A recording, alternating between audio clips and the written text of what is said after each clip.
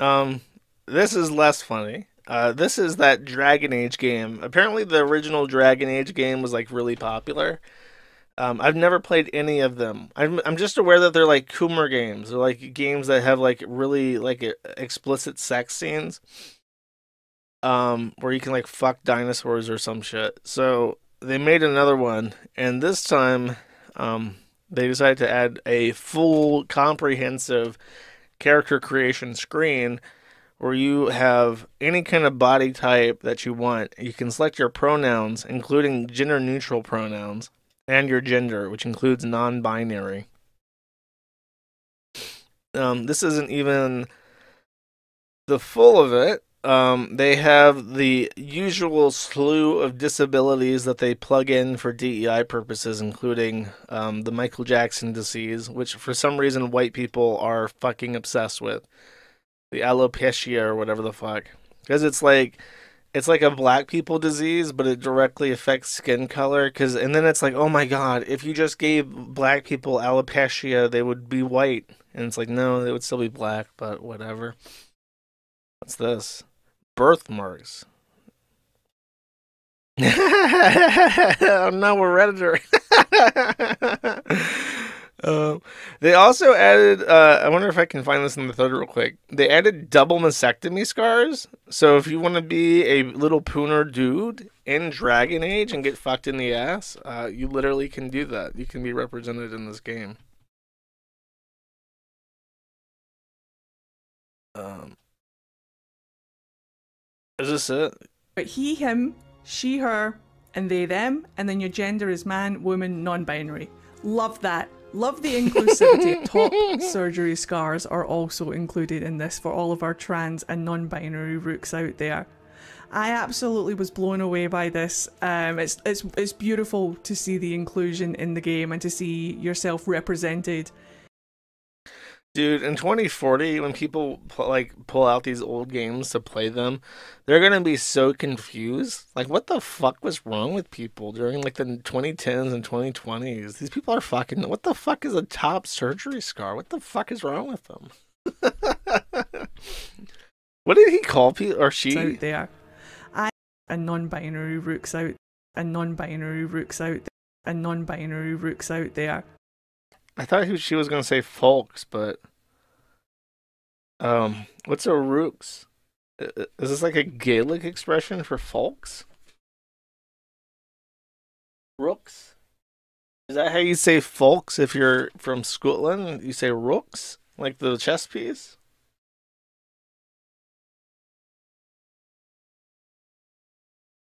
Non binary rooks. Burn? Rooks? Rooks. Rocks. Interesting. Oh, it's a character's name. Okay, I got you. Look at this little pooner dude that she made. Look at the evil that she has conjured into reality. You were given the crafting clay to make anything that you wanted. You can make like a really cool dinosaur dude with like magic, or you could make like a dark elf bow, like assassin. And you're like, I want to make a scrawny Asian pooner, somebody that I could overpower, even as a fat retarded woman. And it's like, why would you create evil? You were given the opportunity to do good, and you created evil. Truly disgusting. Now, sorry, I hate to look up things on the fly, but there was what was this? Matt Gates is trending. Oh, that's nice. Um, let's see. Dragon Age lead dev. That's not right. Let's say tranny. Ah, there we go. Okay, this is who I was looking for. From the BioWare blog, Corin Bush. Our latest edition of Developer Stories shows how a career path can take you to the different places but still lead you right where you belong. Today, the spotlight is on game director Corin Bush, who's helping the guide the next Dragon Age. Who's helping guide? This is really poorly written. It's the latest stop in a more than 15-year journey that started with golf. Oh boy, a professional golfer leading Dragon Age. Can I be a golfer in Dragon Age? Fresh out of college with a degree in digital animation, Corin wasn't aiming for a career in games. I expected I'd probably work in film, she says, but while looking at career prospects, I was fortunate enough to land a contract gig doing environment art in the Tiger Woods franchise. I knew nothing, literally nothing about golf, but I'll tell you, from my first taste of being a part of the game team, I knew I'd never do anything else. I fell absolutely in love with game design. Following her time on the links, Corin moved over to the Maxis' Sims franchise. Oh, the Sims franchises that just released a bunch of tranny shit like top surgery scars while taking out essential things that have been in the game since the Sim 1s, like pools. That Sims franchise, that was a resounding success for Maxis. As a systems designer, oh, not just art anymore, systems, she remained at the Maxis for almost a decade. Oh, so 3 and 4, huh? The ones that suck the most. 3, of course, being one of the most unoptimized games ever released ever.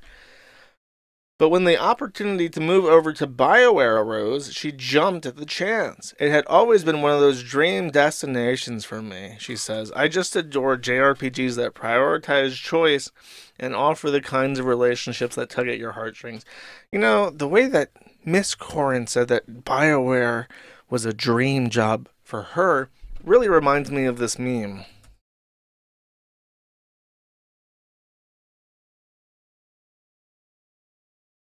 Oh, here we go. Here we go. A BioWare fan has fun. Look at that BioWare fan, just happy as a pig. We can only aspire to be as happy as this BioWare fan. Andraste. Why is there a person talking over this footage? I just want to see the BioWare fan have fun. Anyways, let's continue. Now she's helping guide one of those RPGs herself, though she's careful not to overstate the directorial role.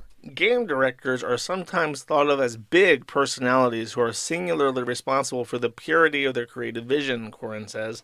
But for me, it's really about being a steward for the vision that we as a team have collectively defined. I get a high-level view of everything that's coming together and can steer the project as it does, but ultimately it's about empowering people to work together, play with ideas, offer critiques, and make decisions, all to help a cohesive experience for players. I'll just read this part. The Dragon Age franchise has a very special place in Corin's heart. In part, she says that's because the games are all about possibility. In Dragon Age, you can be who you want to be. In a world of infinite opportunity, if I get to redesign myself, a little Asian twink pooner, I think, is the exact representation I would want. Explore the possibilities and consequences of your choices and build relationships that leave a lasting impression. Few games give players that kind of autonomy while also weaving such rich narratives. I think it really speaks to why our players feel so invested in this world. Oh, here we go. And the idea of being who you want to be carries a particularly special meaning for Corin. As a queer, trans woman, she says, I have a perspective on games that not everyone has. Dragon Age has long been a place where LGBTQIP+ folks can see themselves like themselves represented respectfully. It's inherently very queer, and it's such a rare thing for marginalized communities to have representation where we feel proud and powerful in how we are depicted. Proud, powerful, the little pooner that could. I think I can get both my tits chopped off because I was molested as a kid. So proud. What a proud rook. And how we're depicted. It's so deeply meaningful for so many. I often get emotional when I think about what it would mean to have a younger version of myself see someone like her in a game, as a hero, no less. I hope we can be a safe place for our queer players to know they are not alone, that they are brilliant and worthy, that they are not only welcome, but celebrated. Mm. They give you, they hate you. They hate you so fucking much. Crazy. We are gonna never live this down, and they're gonna blame us. They're gonna say you fucking millennials didn't do enough to stop this. I tried, man. I tried. I gave up everything to warn people the danger of the pooner, the little Asian pooner. Thanks for watching this clip. This is Willow. Remember to like and subscribe.